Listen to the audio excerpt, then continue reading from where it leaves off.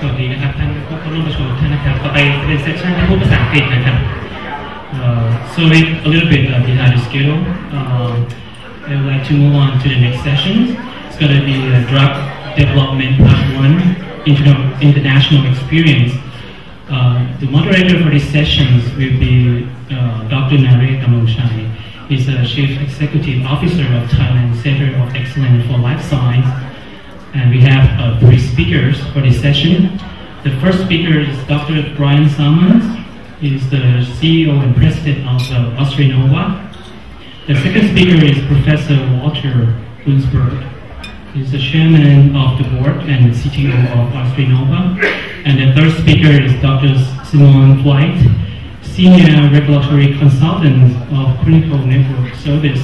So I'd like to welcome the moderator and all of the speakers to the stage. So please, Dr. Nares.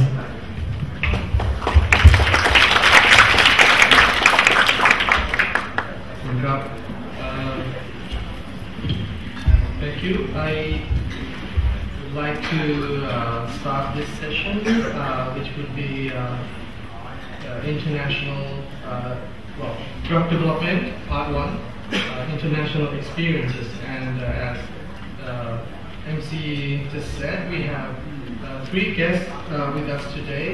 Professor Walter H.Gunzurg, the gentleman in the middle, who is the co-founder and chairman of the board and chief technical officer of AUSTRIANOVA, which is a biotech company. We will hear about the company later. He is also the professor of virology at the University of Vienna. And we also have a gentleman on this side, Dr.BrianPh.D, who also, together with Walter, started the company AUSTRIANOVA, and which is a spin-out of the Veterinary Medicine University in Vienna. And he also has experience in many companies in Europe and consulting other companies like knowledge-based vaccine companies too. We have a guest from Australia, Dr.Simine, the lady on that side. She is now the Senior Quality and Compliance Associate at Leo Pharma company, and she has a lot of experience with Okay. I'm sorry. Thank you. Yeah, the regulatory consultant, and with experience with Australian regulatory agency TGA. So without further delay, I would like to ask our guests to each introduce briefly your own experience. First, maybe Walter, as you started this biotech company, and just like to tell the audience about how come you started your company and what you intend to do. I think we started our company because we wanted to see that our research would be useful to patients. So we wanted to see that what we developed in the lab could be turned into a treatment. And I think in the beginning that's a little bit of a naive idea to do that, because coming into basic research, as we both did, you're not quite sure how best to do that. And I think that is going to be the aim of some of the sessions that we're going to be having at this meeting, to try and convey what is necessary to be able to do that. Yeah, I think to try and switch on. To try and give a sense of the story and of the journey, because in many cases when you start out in the lab as a researcher, you think that if you find something which seems to work in a mouse model, that you're very close to actually getting something which you can bring into a human as a product. And actually it's really just the beginning of the journey. The journey is very long. It goes through some steps that we all know about, like clinical trials, but there's also a lot of things in there, like understanding how to get the money together to develop a product, knowing what sort of money you want, trying to think about the ethics of moving the product forward. There's a lot of issues there, especially when we're talking nowadays about stem cells and things like that.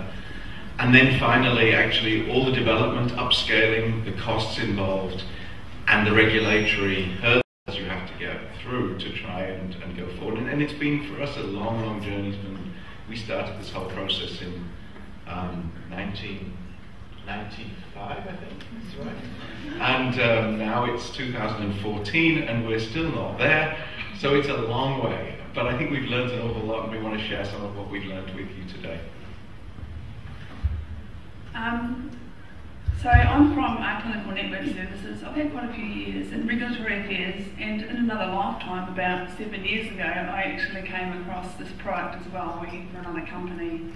At that stage, we were trying to get a clinical trial application through Australia, and although it was relatively painful, I think it's fair to say, it did actually succeed at the end, but yeah, stalled on after that. So hopefully I'll be able to provide some insight into requirements, the regulatory requirements for getting your drug onto market, from early proof of concept in the lab through to actually getting a marketing approval. So please feel free to ask questions throughout this presentation, and also I'll be around for the next few days, so please come up to me and ask anything you like. Very good. And I'm so glad to hear that the experience is also painful in Australia. It's painful here, in a good way. Well, coming back to Brian and Walter, why don't you give a brief overview of your company? What is your product exactly, and why did you decide to choose the path that you have chosen? Because I understand that in the earlier stages, you have lots of possibilities with what you discovered, and how come you are here as you are now, and your experience, which you could share with us. I think you have a lot to share. So maybe if you could, I'll pass to John. ตอนนี้มีสไลด์อยากจะฉาย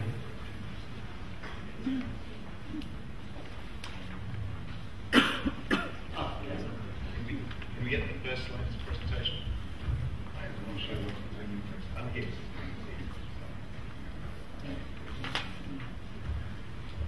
Okay, so our company's developed a technology where we can put cells inside little beads and implant those beads in the body for therapeutic purposes. And of course, this is almost like a mini implant. You're letting the cells take over the function of cells within your body to try and produce therapeutic effects. How we do this is we take living cells, standard cell lines or primary cells, we mix them with a polymer, and this polymer is a naturally occurring substance. It's cellulose, which is derived from plants, so cellulose sulfate. And when those two are brought together, they can form small beads, porous beads, where the cells are trapped within inside the core of the bead, but there are pores which allow molecules in and out so that the cells can survive within those beads very well, and the living cells then produce the therapeutic molecule which is secreted outside of the bead. So this bead is about 0.7 millimeters in diameter. After this presentation, if you're interested, we can show you some of the beads. We have some of them with us. They are then implanted into the body, where they're then supposed to stay for a long period and produce a therapeutic. Now, importantly, these beads cannot let cells of the immune system in there, so that cells cannot be rejected. So that means we're looking here for long-term survival of implanted cells producing therapeutic products. So basically what we're doing is, instead of manufacturing a pharmaceutical product in the factory, we're actually taking the factory and putting it inside the body. So what we're doing is we're making the medicine inside the patient's body, and the great advantage of doing this is we control the amount of medicine in a physiological manner. That is to say that the patient itself regulates the amount of medicine it needs and gets.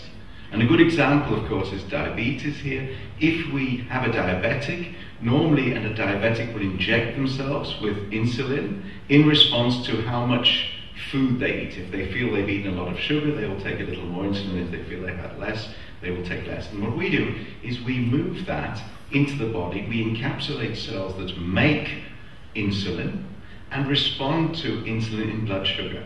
So when those cells are injected under the skin, basically, as the patient needs insulin because they've eaten more or less, the cells produce more or less insulin. So it's a mini implant.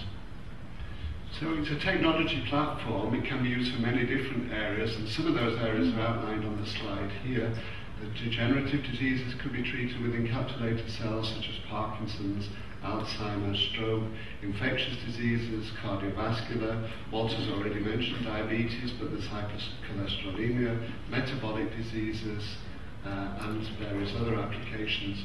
But what we've taken as our lead product is encapsulated cells for the treatment of tumours, and specifically pancreatic cancer.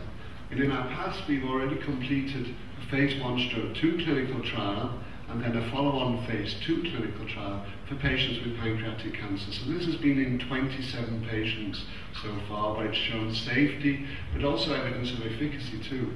And that efficacy data convinced an American company called Nubelix to come on board and to conduct further clinical trials with this encapsulated cell technology. And in 3 different areas, carrying on with the pancreatic cancer, but also in the area of ascites, so tumour metastases which are formed in the intraperitoneal space, and then the third area that they're interested in is diabetes. Where did you do the phase 1? The phase 1 and phase 2 studies were done in Germany. So the phase 1/2 was done in a city called Rostock, which is in northern Germany. The second follow-on trial was done in Munich, Berlin, Bern, and also Rostock.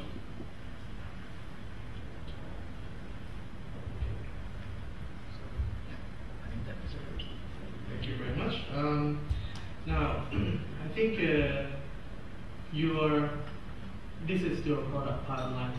So you're moving into phase 2B, which would be conducted in Australia, as we have invited Simone to. So, what is your experience with applying for this trial in Australia? Well, when we were doing the previous phase 2 trials, we actually already got approval for a clinical trial in Australia.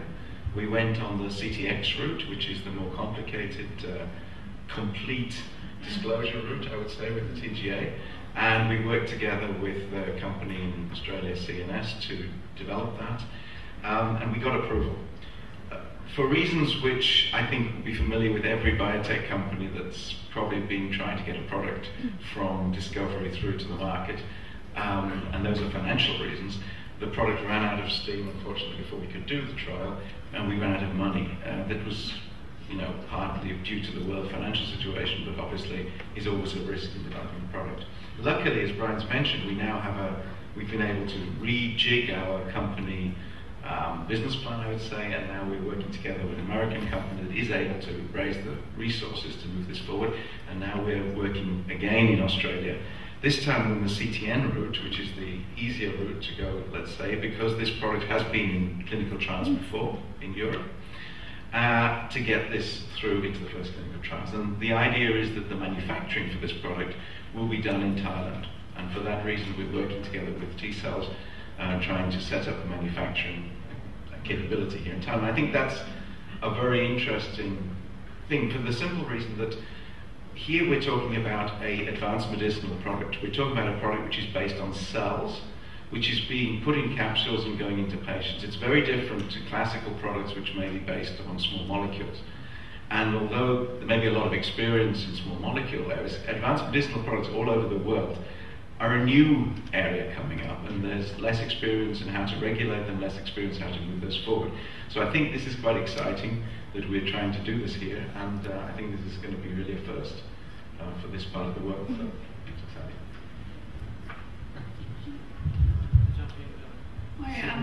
So I'm just mentioning the CTN route in Australia, especially if it is a very complex biologic, and many biologicals go through first-in-man CTN route, where you don't actually have to have any evaluation from the TGA.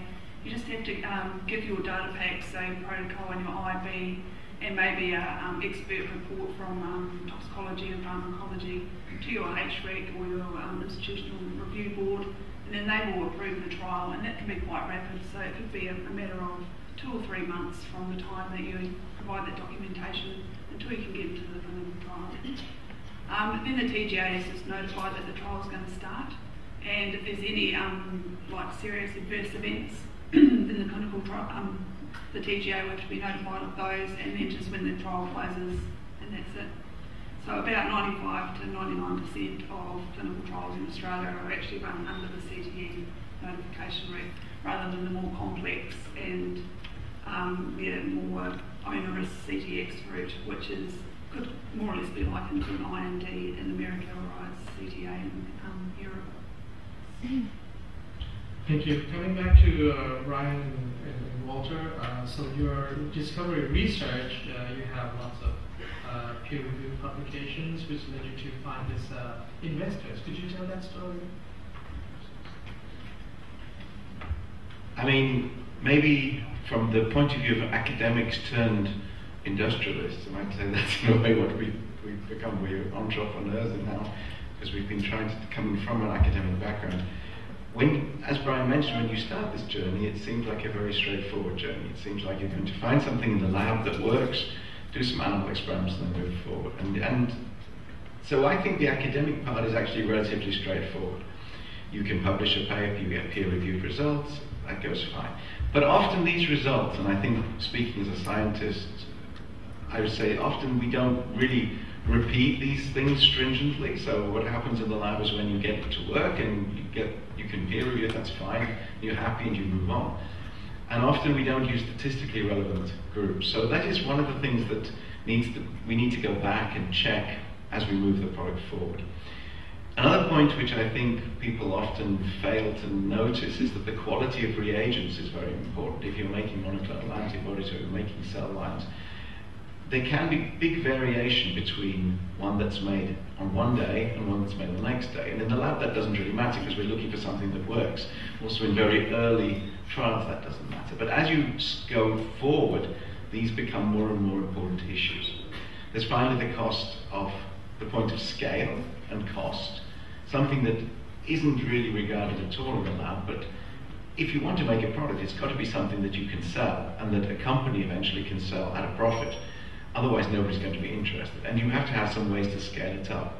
And if we're talking about advanced medicinal products, which are cell-based products, these are issues which are quite difficult. We all know how to scale up small molecules. We know how to scale up even antibody production now. But really, do we know how to scale up cell-based products in a very effective way? Mainly it just means having a lot of laminar flows and people working, instead of having 3 technicians working, they're having 50 technicians. But that's not really scale up. So these are issues which I think are things that we discuss.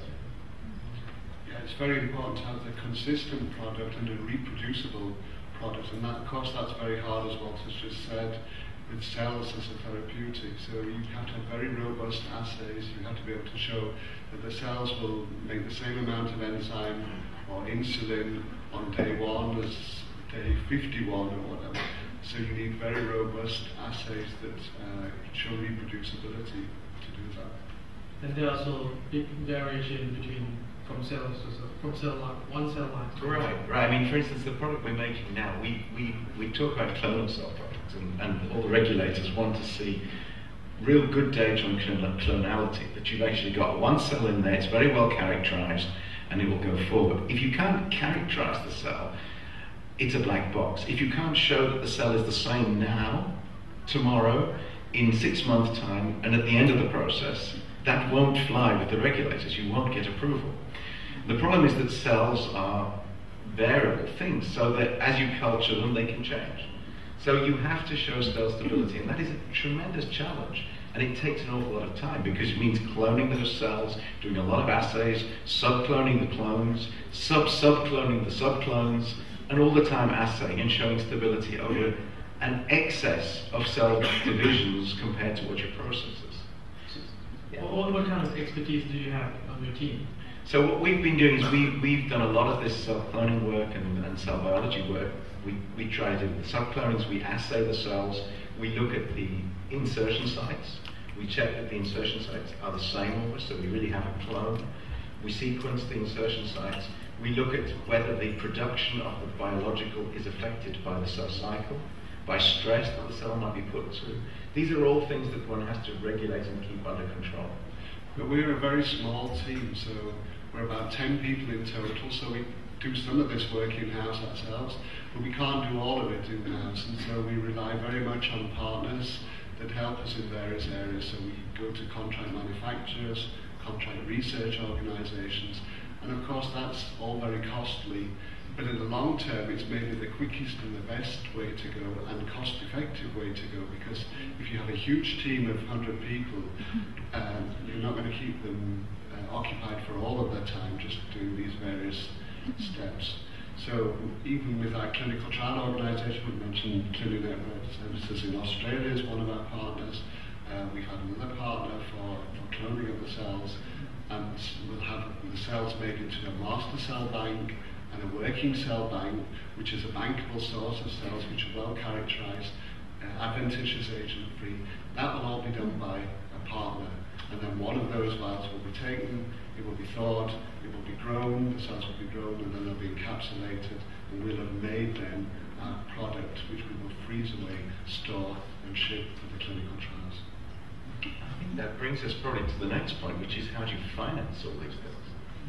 So I mean, to me, that is one of the biggest questions in biotech, is how do you get the money to actually move a product forward? And obviously, the first thing people think of is venture capitalists, VCs.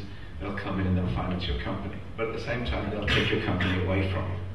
And I think that is something which is something one really has to think about deeply, whether you really want to go down this route.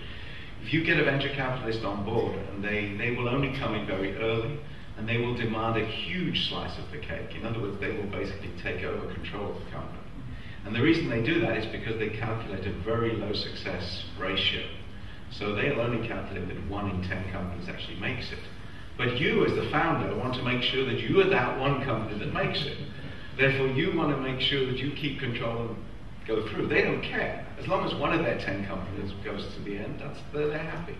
So you're going to give up a lot of control. And they'll come in and tell you they know how to better run a biotech company than you do. And maybe in some areas they do, but certainly in other areas they don't. And there have been plenty of companies that I've been involved with, I think Brian's been involved with, which we've seen that the investors have either killed the company or slowed the progress of the company towards its goal down tremendously. Because their only focus is making money. They don't care at the end of the day whether you have a product which helps patients or comes anywhere. They don't care how they make money, they just want to make money. So I think one has to think very carefully about that. But the upside to having a venture capitalist on board is that you have a seal of approval somehow, so it's still seen as being quite important to have venture capital on board, simply because you've got people behind you who've got a lot of business acumen, as Walter's just said, and will make sure that you try and target an addressable need and try and make money out of it, targeting that addressable need. I mean, scientists are probably the worst businessmen. And I mean, I was a scientist, a real scientist once upon a time, actually standing in the lab and doing things. I've become kind of a quasi-scientist now. I know roughly what's going on in the lab, but they throw me out of the lab if I come and try and do anything there. I've become more of a businessman over the years, and so has Brian, I think, because we've realized what are the important issues in growing a company. So if you've never done it before, you definitely need some business acumen to help. But venture capital is a high cost. The other way of doing it, of course, is to find what we call angel investors or high net worth individuals, which are rich people, basically, who are willing to put their money into the company. They usually don't demand so much of the company. They are very focused on making that company successful, so they're really interested in helping the company go along, and they will take less level of control. If you're very lucky as well, they may even understand your area of business, and they may be able to coach or advise you on certain issues. Yeah. So that is something that our company has done. We've been through it all. We've had venture capitalists, we've had investors, we've had high net worth individuals, and at the moment we have a mixture of private private individuals and high net worth individuals. And that's a very comfortable mixture because they are interested in sharing our vision to make something out of the company and also to make a medical product. And I'll come back to that later in terms of the ethics behind doing a company. I think that's really important. But I guess most people start off very small with very little amounts of money, maybe even run the project alongside their normal lab work and try and find investment from there. And of course there it's very useful if you have some sort of government startup support. I'm not sure whether that really exists in Thailand. I don't think it does. It doesn't exist in Singapore. It used to exist in Austria, way back when we started our company. We got 60,000 euros, strings free, so it wasn't attached to any milestones, any use of the funds. You could use it for whatever you wanted. You could employ a technician to pursue whatever your product was. You could use it to buy a piece of lab equipment that was absolutely essential for what you wanted to do as a startup company. And that sort of money would be valuable, I think, to help and persuade people to start up their own companies. Nowadays, one of the more interesting ways of moving a company forward is this idea of crowdfunding. And there are a few companies out there that have actually raised money through crowdfunding, which means going basically on the internet, selling your idea and getting people to buy in. And that's a very interesting way forward, I think. And in Europe, we also have a similar, it's not quite the same, but another company that's been extremely successful and is already in clinical trials, having done a kind of cross between a crowdfunding and a sort of being a public company. It's a sort of way forward. But I think that really the most important aspect that people have to bear in mind, and this would be my message, it's not necessarily the message the VCs will give you. VCs will say, focus on the product. It's a big return when you get that product to market, and don't do anything else on the way. It's very much a European, American type thinking. In Asia, I think we think a little differently. We think, where can we make money? Let's make money where we can, and let's use that money to grow our business. And that's the sort of thinking I would subscribe to. That is to try and find early revenue. So what we've tried to do in our company is to find early streams of revenue. So we've had strategic choice of investors. We're focusing on rapid cash flow generation. That seems very important because once you've got enough cash flow in the company to actually finance your activities, you're independent of all these influences which might negatively affect your company. So we've tried to do that in terms of our business model, in terms that we've gone away from the idea of looking for one long-term goal, making one big product which is going to make us all millionaires overnight, to something that can we find ways to generate early revenue which will finance our company and grow our company slowly in a more classical way with a solid footing. And that model may fit better to the way we do business in Asia, all of us, I think. So that's probably a good one. So now you have Nuvalix as your investor. No, Nuvalix is a customer. Okay. So what we've tried to do is we've tried to sell our technology as a technology platform. And so we have a number of customers who each pay us to use our technology, and they also pay us to develop the products for them. So a lot of these companies that we have as customers are virtual companies. They have virtually no staff, but they're generating money and cash by going on the stock market or making a good story. And then they ask us, they contract us to actually then make the product, to develop the product. So we're the back end. We have a low public profile, let's say, in terms of fundraising, but we're getting paid by a number of sources. And in the long term, if that strategy works out, our company will sell to one of our customers because they'll need to buy us because they'll need our technology. So it's an interesting strategy. It gives us early cash and gives us independence. So we're not actually told what to do by our customers. We can still choose and pick and choose. But our customers are very important to us. They're like partners helping develop the company. It's more like this in my AUSTRIANOVA, particularly with Nuvalix, I think, is our first major customer. They are a minority shareholder in our company, but as Walter's saying, they don't really tell us who we can work with and who we can't work with. They have clear rights to the oncology, they have clear rights to the diabetes, but we are free to operate with whomever we like in all the other areas, including stem cells, antibodies, probiotic bacteria even. And in that whole revenue side, I think the most important thing that Brian and I have learned is to cut costs at every possible way. VCs, if you go with VCs, they will tend to follow the sort of supernova approach. Spend a lot of money very quickly, have a huge, big flash, make people interested in you, and hope that some of it sticks and you go forward. But if you fail, you've failed. You've lost. What we try and do is we try to conserve the money, focus on a low burn rate. We minimize expenditure on capex, which you can't. That means we don't want to say build buildings or stuff which we can't take with us. We try to find cost-effective solutions. Thailand, I think, has a great infrastructure, has great value as a place for cost-effective manufacturing, but not just for big companies. We've talked about this, I think, as well.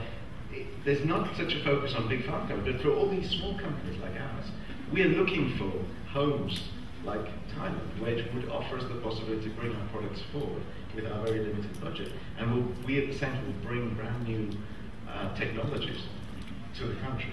So I think it could be a very good symbiosis. We try to virtualize all our functions. Our company is very small, as Brian said, only 10 people. And we try to outsource as much as we can. So this is the management of our company. There's actually 3 people in our management. There's Brian, myself, and our operations director in Singapore. And everything else, our sales, our finance, all the other parts of our company are virtualized out. They're outside, but they're people who are experienced to help drive the company forward.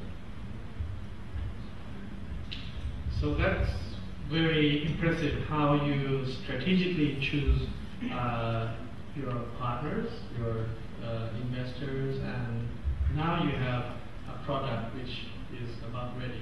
Could you tell more about the development of maybe Brian?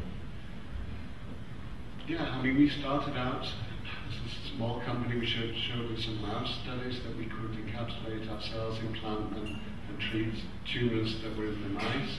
And then from that, we went through the whole route of being able to make, at that time, a GLP cell line, and then encapsulate that and implant it into patients in those first clinical trials.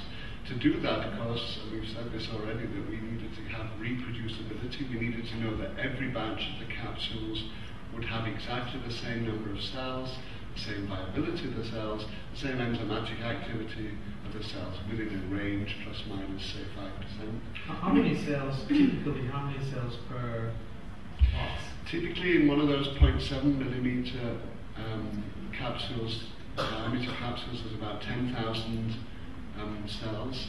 To get the technology is really easy. I mean, you just mix the cells with the cellulose, you make droplets, they harden from outside, and you have the cells inside. But to make the same number of cells, make the process of the same number of cells are in the capsule every time you do it was extremely difficult for us. So the process itself took 10 minutes, but to get that under control took us 2 years. So yeah, so there are a lot of issues of scale-up which aren't immediately obvious until you try and do it. So we're developing our own bioreactors. We have companies building bioreactors for us, completely new types of bioreactor. We have everything based upon a disposable system, so we don't have any questions of reusing things or having to check that they're sterile. We try to minimize risk. Those are all issues in the development phase.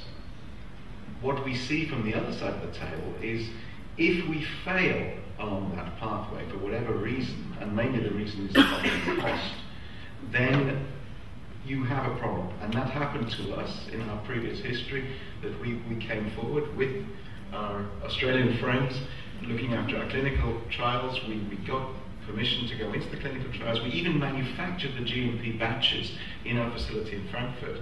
And then our investors didn't come up with the rest of the money. So they only paid a quarter of the amount of money they actually originally promised to pay us. At that point, basically, there was no way forward. And the interesting thing is that depending on which culture you're in, that really affects your company's potential for, let's say, recovery. So the culture in America, I think, is that failure teaches you lessons. So people who've gone through failure, whatever that failure might be, When they do go to do the same thing the second time, they've learned through those failures, and they'll do it better next time. So in America, I think there's if you look also in politics and in general, I think people who are successful have often been through a few rounds where they were not successful, and then finally have made it to be successful. And people think that's sort of the American way. We try and try again until we get there. In Europe, it's completely different. Europeans have no tolerance, zero tolerance for failure. If you failed, you're gone. Nobody wants to talk to you.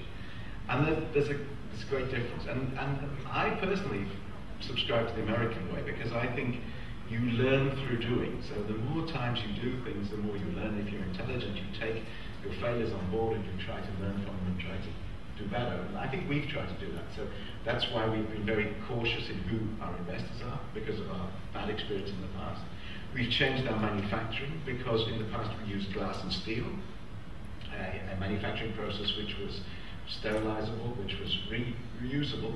We had problems with the sterilization, with the reusing, that sometimes the sterilization, especially with our process, was not perfect.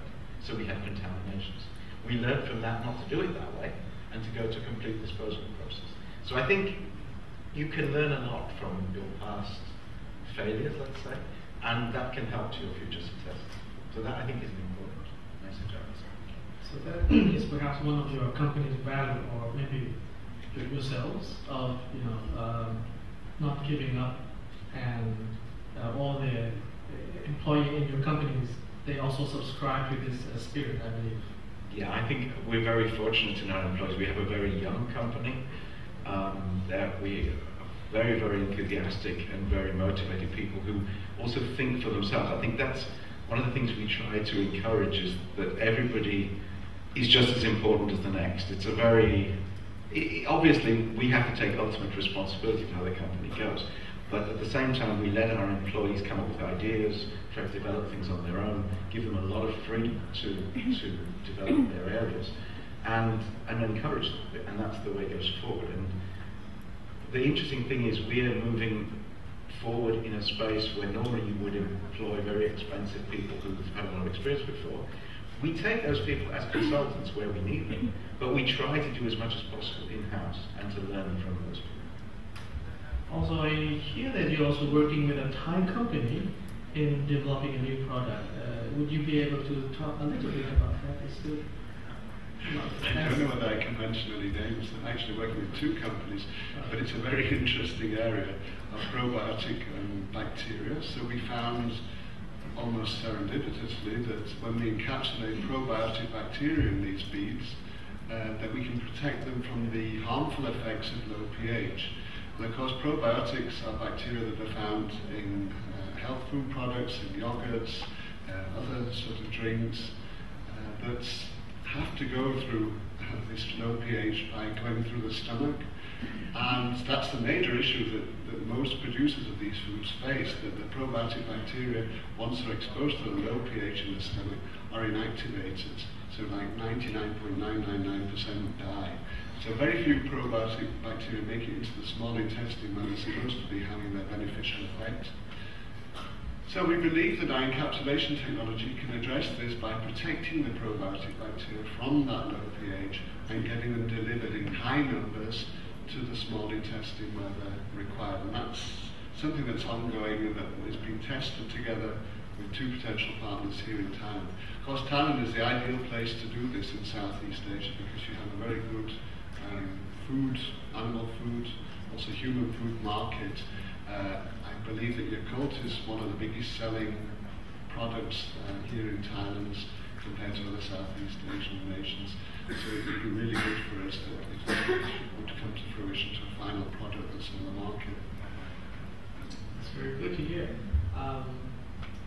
Well, yes, I think we are approaching lunchtime, so I would like to go to the part where we talk about the regulators, and this is where I think Simone is very important.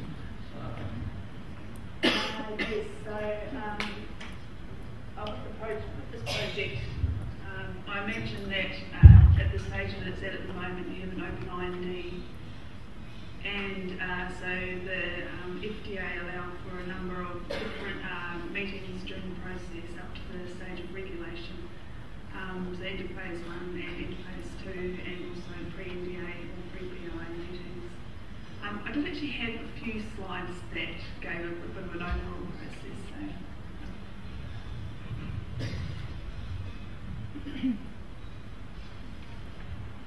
I won't go through all of it. You deserve the time. Come a long way. It's lovely to be here. It's my first time in Thailand. So there's two slides here on proof of concept and early clinical development, some regulatory considerations in Australia and the US, so just kind of generally. So as we're probably not all aware of, often that we have, like, especially for not so much for biologicals, but for NCAs or small molecules, we might start out with like 5,000 potential candidates for a particular disease.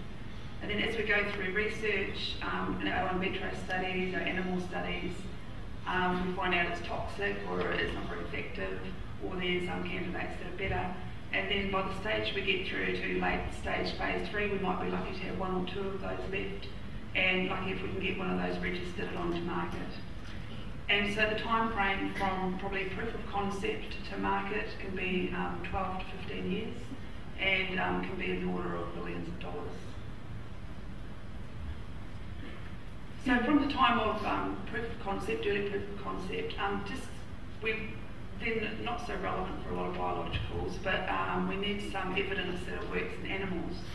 And so the main studies we have to do here, the studies that are in black are studies that we don't have to do necessarily with GMP material. That is, we can do it with like material that's been manufactured in the lab. So first of all, we need to find out whether it works in the animals. So we need a good animal model, one that mimics humans with a particular molecule. And that's our primary pharmacology. Then we look at off-target effects. That's not normally done intentionally. Just while we're doing our primary pharmacology, we might notice that it's the drug's actually doing something else as well, not necessarily toxic. Risk of to the major systems, so that's cardiac, respiratory, and CNS, which is in clinical network services, is actually central nervous system as well. So that's our safety pharmacology. And then how does the animal metabolise the drug, which might be in a similar way to how our body may metabolize it. Where does the drug, how is it absorbed, distributed, metabolised, and excreted from the body? And that's our pharmacokinetics measurements. There's also local tolerance in some cases where it's relevant, and that's normally built into the repeat dose toxicology studies. Now, if you're fortunate enough to have the money to be able to manufacture to GMP for all of these studies, that's obviously preferable. But for your dose range finding, so to figure out what kind of dose might be appropriate for humans, extrapolated from animals, your repeated dose toxicology, normally 2 species, and genotoxicity, where that's relevant, not normally for biologicals. These experiments should be done using GMP manufactured material. Now, it can be GMP or what we call GMP-like, which is not strictly GMP.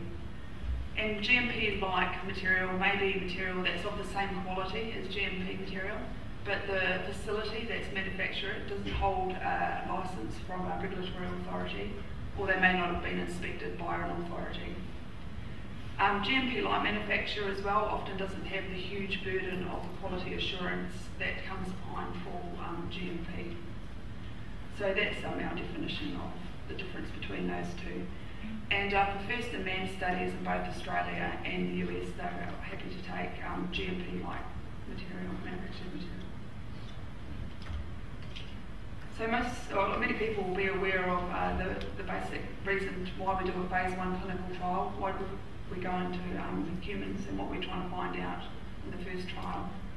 So normally it's in healthy male volunteers, male because of reproduction issues, and healthy we get a nice baseline of results, which we may not get in patients which might have comorbidities, but or might have other things going on.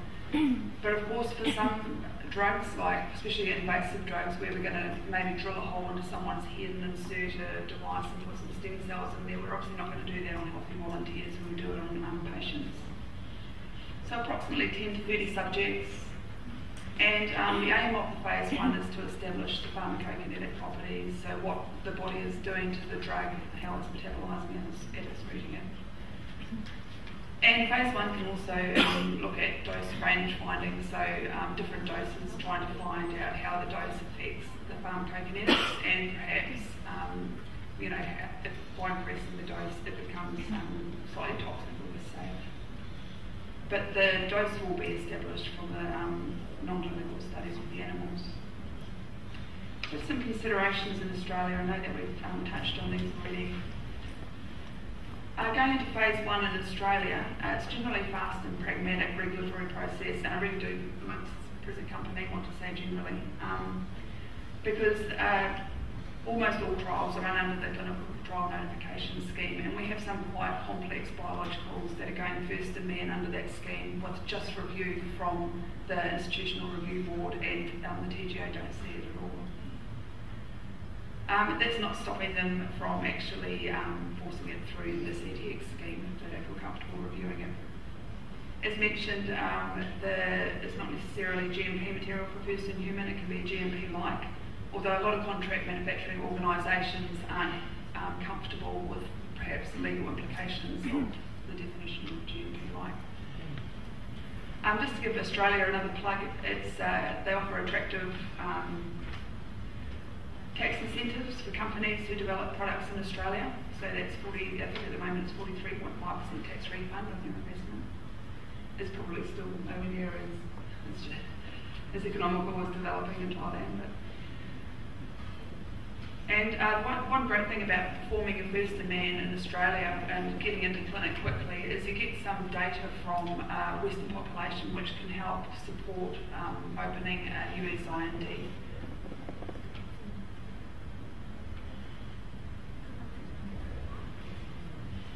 So yeah, I just talked about the CTN scheme before. There's one situation where you can't go into a CTN, and this happens more often than you probably think, is that companies go to the USA and they go and get their apply for their IND, and the FDA say no, we don't think their IND is, your data is appropriate, so they put them on clinical hold, and they go, hang on, we'll just go to Australia because they don't even evaluate the data. But if you're on clinical hold, you can't go into trial in Australia.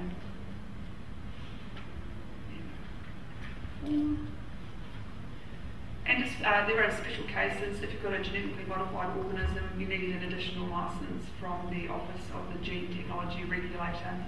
And the type of licence just depends on the type of risk to other human beings in the environment, whether the environment is going to be exposed or whether it can be easily contained.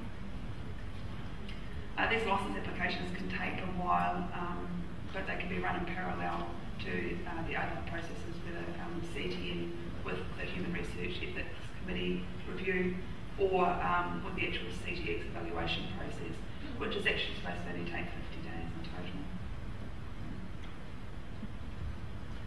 And just a few thoughts about the US. Oops, trigger happy. So we know that an IND, you need that for entry into clinical trials in the US, and they'll accept foreign data as long as it's translated, and GMP-like material for commencement of the trial. So I think it's 21 CFR 323, I can't remember the exact number, but it talks about what you need to be included in the IND, and it talks about being able to identify your drug product and control it. It doesn't say it has to be GMP. So you obviously need an appropriate preclinical package, as discussed on the second slide, the first slide. And if you're a non-US company, you'll have to have a US agent, and that can typically be, it can actually be just one person working as a regulatory consultant, and they'll be the person that facilitates any interaction between the company and the FDA.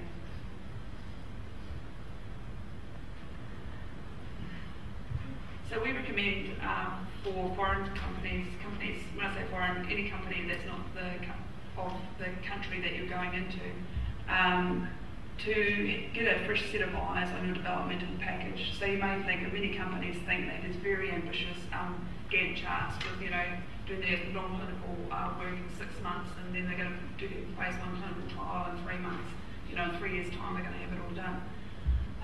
But if you can get a sense check on people who know the industry, and we call it a gap analysis often, we look at all of the information that you have and all of the studies that you have planned and say, well, you don't really need to do those additional 200 laboratory studies, they're not going to add any value, but you do need to do these studies and help design or help the study design. So independent consultants like ourselves can do that kind of thing. So with the IND process, you can actually request a pre-IND meeting, so that's the one free meeting that you get before you get your IND. Or you could request what they call a pre-IND meeting. So if you're having a bit of trouble with a certain aspect of your non-clinical development program, and we've just recently had a meeting and we requested a pre-IND meeting. A client was having a problem with nanoparticles in their product accumulating in lymph nodes. And so we wanted help from the agency to try and work out how we could maybe work through their protocol to help work out this result. But when we sent in the request for this pre-IND meeting, which would be free as well, they said no, it's just a pre-IND meeting. They don't want to keep having these free meetings. And so they needed the protocol and they wanted to know how the study was going to look. And we went through all that with them, and the outcome was really successful, and they actually offer to help with the protocol design of the study where we had the problem with the accumulation of the nanoparticles. So having an IND meeting really does help to get the FDA's buy-in to the program, and they are really helpful. They will give spontaneous help with your protocols. And until you actually get your IND, it's actually quite a hefty annual fee, I think, for the IND itself. But they do give you 4 free meetings throughout the process. Oops. So yeah, basically once you've submitted all your IND documentation, and that's all on the quite easily find on the website.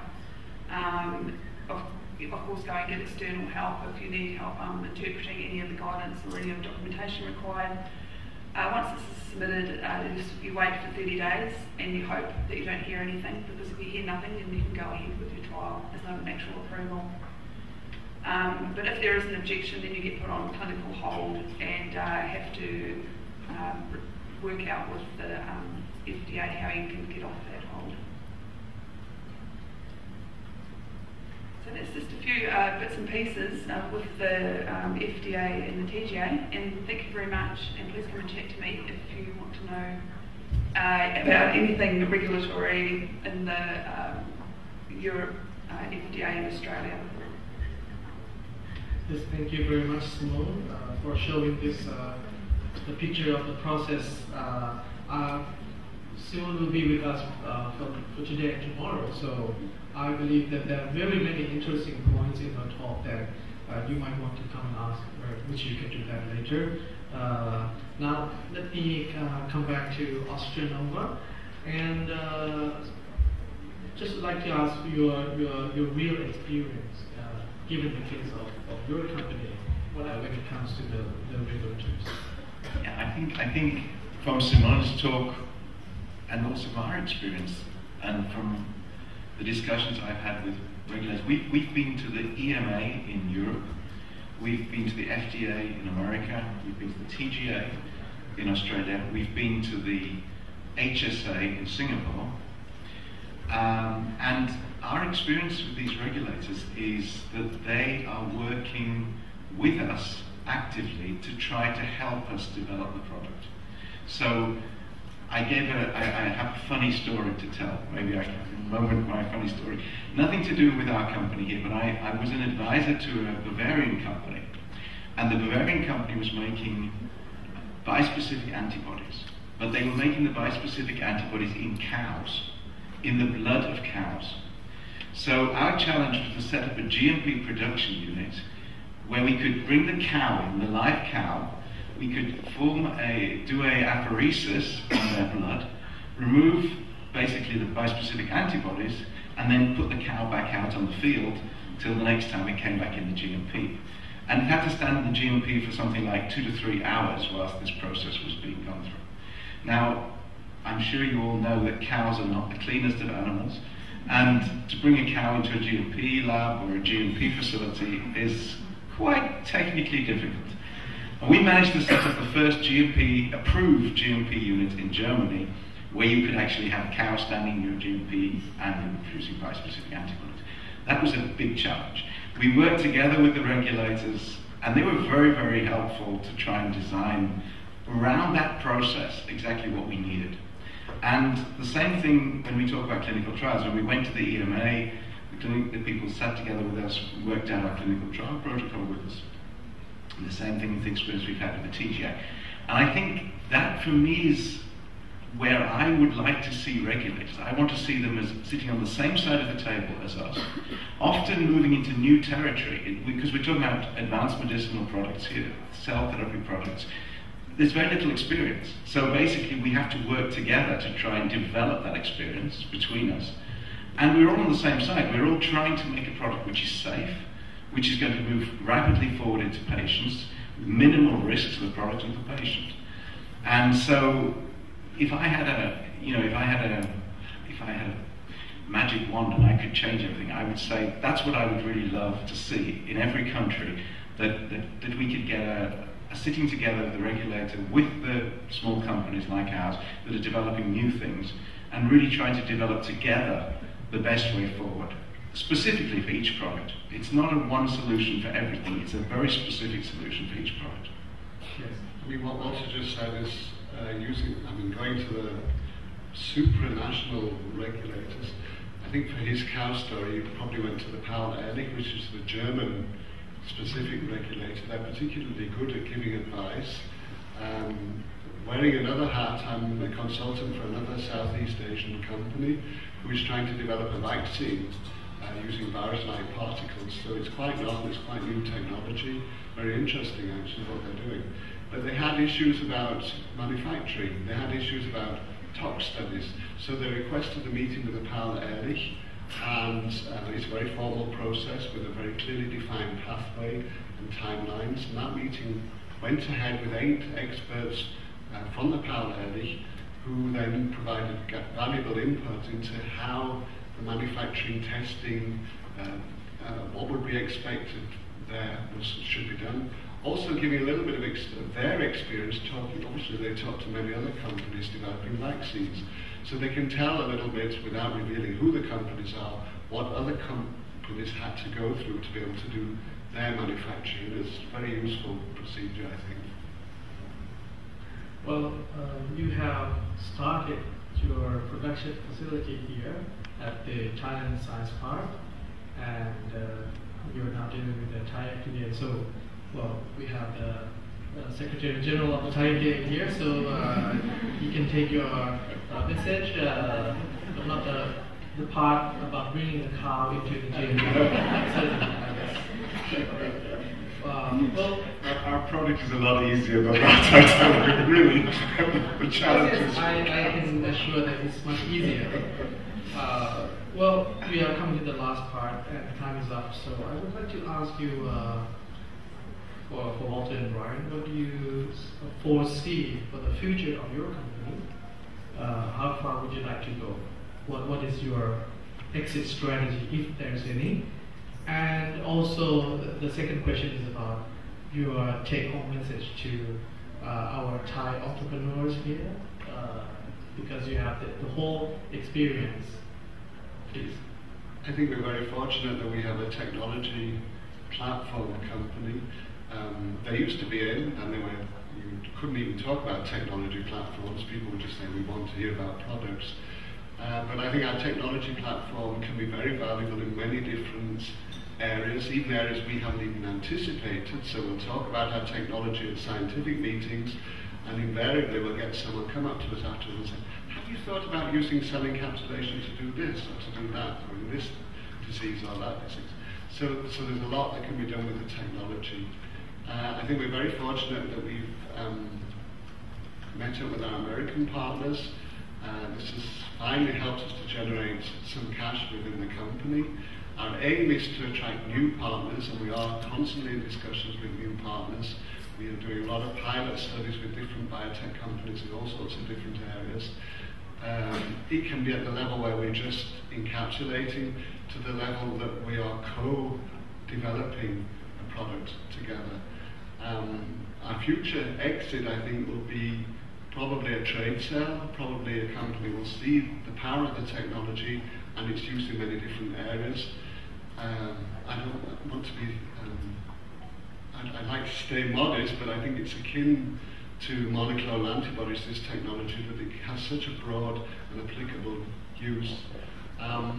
But there may be areas where, like probiotic bacteria or encapsulation of probiotic bacteria, where that can be spun off as a separate company.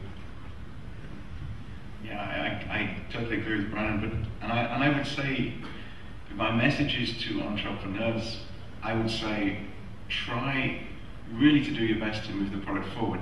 Concentrate on the cash flow. Control your cash flow at all times, because cash is king. You have to keep, once you lose, we have no more cash, basically you're dead. So for me, cash is the most important thing, but never give away the control of your company to people who are just trying to make it a quick buck. Unfortunately, there are many people out there who prey on scientists and people and offer them the world, but actually just want to make a quick buck. At the same time, be guided by ethics. To my mind, that is an incredibly important thing. We tend to have forgotten, I think, over the last 10, 20 years, as the new economy has taken over, that we're not, what we used to do is build companies with sustainability which would move for the future. We'd build a company which would be there for our kids and their kids. We've been moving, and we've lost that. We're building companies quickly. If it doesn't make quick money, then we let the company drop. And in that process, we're losing some really valuable products. I was involved in trying to bring a product for a rare form of kidney cancer to the market in Europe with the EMA. I was an expert for the final discussions with the EMA, and purely because the company, it wasn't our company, but the company that I was working for at that time, were not able to show a mechanism of action, because it was an immunological product, we didn't get marketing authorization, and we didn't even get a tentative or temporary provisional marketing authorization. And that killed the company, and basically that product was lost. Now, to my mind, that was a great shame, and that was a big mistake on the part of the EMA. I honestly think so, because it took away a potential product from patients. At the same time, there are other companies I've been involved with where the investors didn't get a return quick enough, didn't see the big picture, and then just killed the company, again losing some valuable products. So that is, to me, ethically totally unacceptable, and something which, if we believe we have something, we have to try and build that company in a sustainable manner for the future. And there, I think, we could all work together, all of us, regulators, scientists, developers, to kind of use a code of ethics which says, money is necessary. Yes, we want to make some money for our investors, obviously, but ultimately we're in this for the patients, and I think that's something we should always bear in mind. Yes, you have perseverance, and you showed us how much you love your company, apart from loving the science. Thank you very much. It has been a very, very productive session, I would say. Thank you, Brian, Walter, and Simone, for joining us and sharing with us all your experience and knowledge. Thank you.